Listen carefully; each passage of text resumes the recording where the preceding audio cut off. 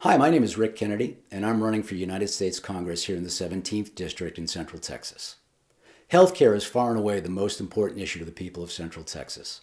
And while our healthcare system is incredibly complex, what people want from healthcare is really quite simple.